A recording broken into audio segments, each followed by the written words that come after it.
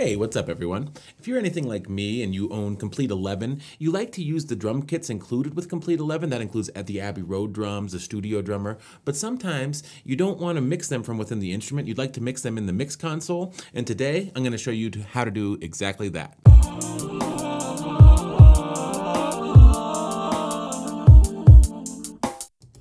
Okay, so we're here in Cubase, and I'm going to add an instrument track of Kontakt 5. Okay, and once that's loaded, we're going to need to add a drum library. I think we'll just use one of the Abbey Road ones, I think. So there's these ones that come with Complete, and I'm using Complete 11 and Kontakt 5 for the purposes of this tutorial. Just so you know, if you're using the new Kontakt 6, this may not be as applicable to you, but for Kontakt 5, it is a little confusing, so we'll get into it today. So I'm gonna add just Abbey Road 80s drummer, black kit full. Doesn't really matter.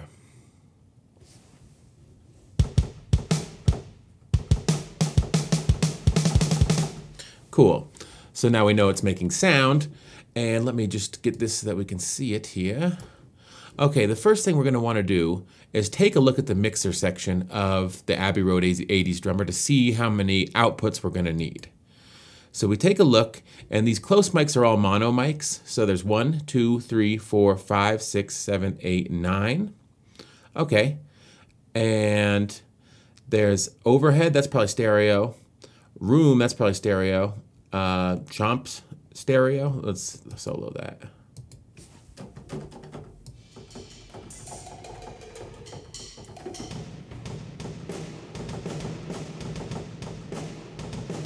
I love that. Okay, so that's a stereo, and then there's a chomp mono.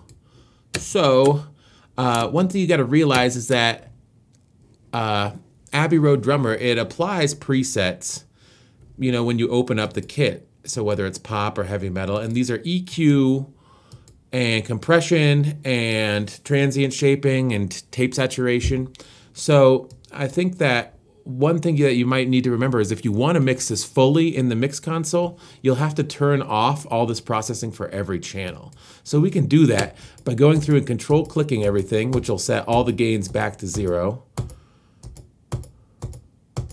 Okay, and then for each individual track, we'll have to turn off all the effects. So if there's any lights down here, you know, just make sure you click them. And then they'll be bypassed. So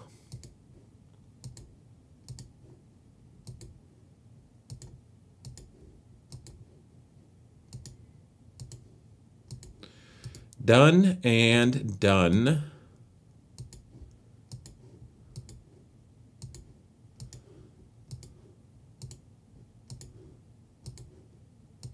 So it looks like we'll need 3 total stereo outputs for the overheads, the rooms, and the chomp. And then we'll need 1, 2, 3, 4, 5, 6, 7, 8, 9, 10 mono outputs. So in order to do this, we're going to need to start within Kontakt by clicking on this icon right here and opening up our output section.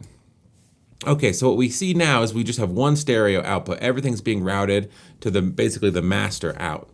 So here in Kontakt, you're going to want to hit Settings, and you'll see your outputs here. There's Master, Stereo 1. Same thing, basically. So we know that we want 3 stereo outputs for the chomp, the room, and the overheads. So we want to add 3 channels, and we'll put them on stereo 1, and we'll delete existing channels. So we hit OK, and there we go. We have 1, 2, 3, 4, and 5, 6. And if you remember, we want 10 mono channels for the close mics. So we'll add, and so number of channels will be single because it's mono. And we'll need 10 channels. So, and for these, we'll actually want to assign it to kit unassigned, Kontakt unassigned. And the reason why is we can actually check our outputs here on the VST instrument panel. And all the auxes are stereos, and all the unassigns are monos. So if we do unassigned, we'll get 10 mono tracks. And so in order to do that, we don't need to delete existing channels. We can just hit OK. And we'll have all the channels we need. Now, we know what these 3 stereos are. We want them to be overheads and room and CMP stereo. Okay, and then we just go down the mixer line, kick, snare, hat, tom 1, tom 2, tom 3, tom 4, clap, tambourine, and CMP mono. Cool. Okay, now the next thing would be to assign each of these to the appropriate output. But if you notice, that output's not available even though we've created it. And the reason why, and this is probably one of the most confusing things, but you see up here on your top bar where they have this exclamation point? Well, I mean, how are you supposed to know this? But you have to click this exclamation point for the outputs to take effect. So let's do that. And now, oh, there they are. So the kick goes to kick. The snare, of course, goes to snare. Hi-hat goes to hi-hat. Tom, obviously. So this is just a click fest to get your routing right. Tom 3 to Tom 3. Tom 4 to Tom 4. Clap. Tambourine. CMP mono. Then the overhead, here, overhead. Room, here, room, and then the stereo. Excellent. So now,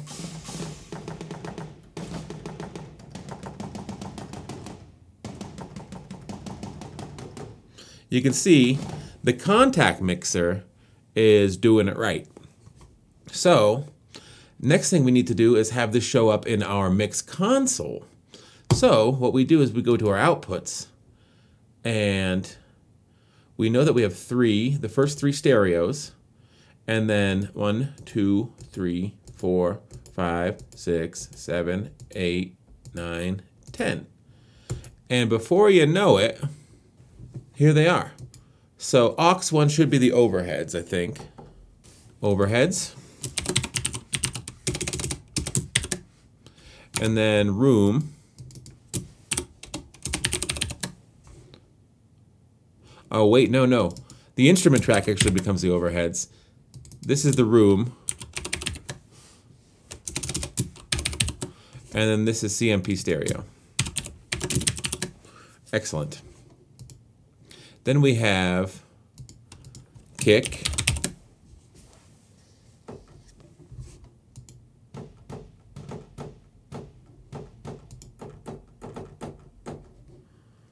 Snare.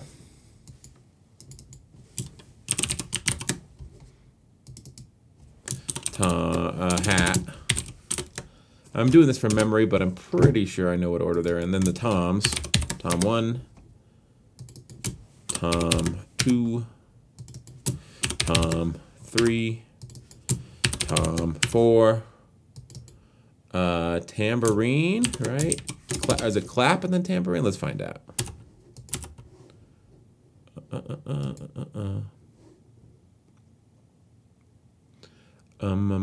Yeah, it's clap and then tambourine, then CMPM.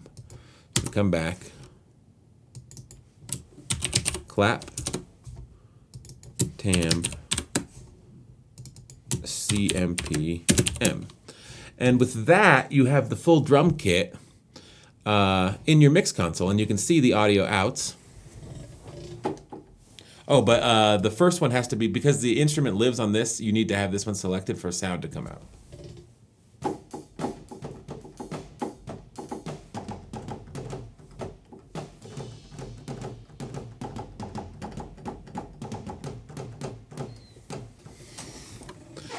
So you see, now you can mix things, like if you wanted to add, I don't know, a third-party delay.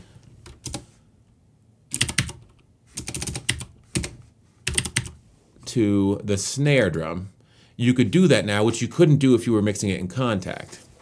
And so the drum kit really becomes mixable in the MixConsole, and it does take a little work, so I would suggest maybe saving this into a template or something.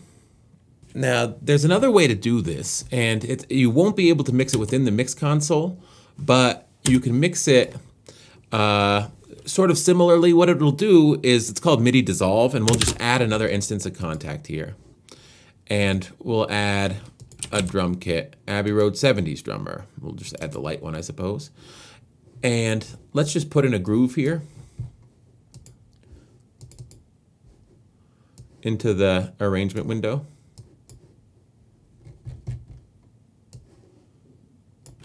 Okay, so we have this groove. Well, we can just do something called Midi Dissolve. With the event selected, you go up to MIDI and you say dissolve part based on pitches. And what happens is that, as you can see here, there's a new instance of Kontakt for each pitch. So this C1 will be the kick drums. So you could go through and label all of these. The only difference is that you're not actually mixing it like you would a drum kit. What you're getting here is the kick as it's heard. If we look at the mixer section, you're getting the kick basically through the overheads too. So you're getting this kick sound of all of these mics. So you don't actually have as much granular control if you do Midi Dissolve, because you're not getting the room mics to be able to play around with, or the overhead mics to be able to play around with independently of the individual instrument hits. But you could do Midi Dissolve. But for my money, the way that I like to do it is with this, and because it's such a laborious process to set up, I always like to save this type of thing in a template, in a folder track or something, and reuse it. But I think you can actually save it from within Kontakt. Yeah, save output section preset as. Then you can recall it. You don't have to do as much work. You just need to do the quick routing. But yeah, it's a little bit of a pain in the ass, but it's kind of nice to know that it doesn't matter what library you're using. If you're using Kontakt, you can route those outs and see them in the MixConsole and mix them as if they were individual audio tracks. So that's all I got for you today. I hope that this has been useful. If you enjoyed it or you learned something, feel free to drop a like or subscribe to the channel, and take care of yourselves, everyone. Peace.